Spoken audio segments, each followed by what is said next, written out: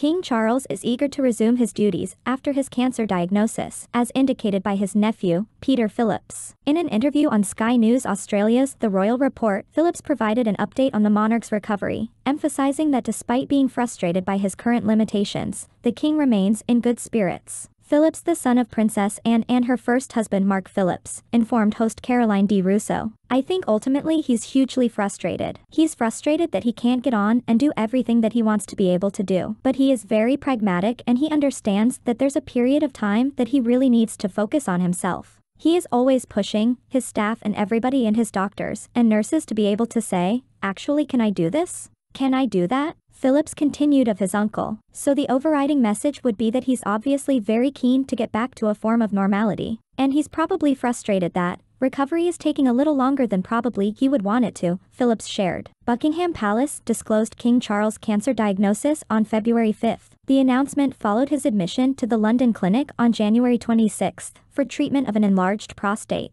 The specific type of cancer has not been revealed. Earlier this month, it emerged that Charles and Queen Camilla were making arrangements for a potential visit to Australia later this year, notwithstanding his recent diagnosis. Phillips expressed his thoughts on what Charles and Camilla would aim to accomplish during their inaugural official visit to the country as king and queen, saying they undoubtedly wish to meet with as many people as they can. They are very keen and very active to be able to, be seen and meet as many people as possible from all walks of life," Phillips continued. "And that is, that is what they sort of set the goal on, being able to be seen to be, accessible to as many people as possible." So what are your thoughts? Like, share and subscribe, and thanks for watching.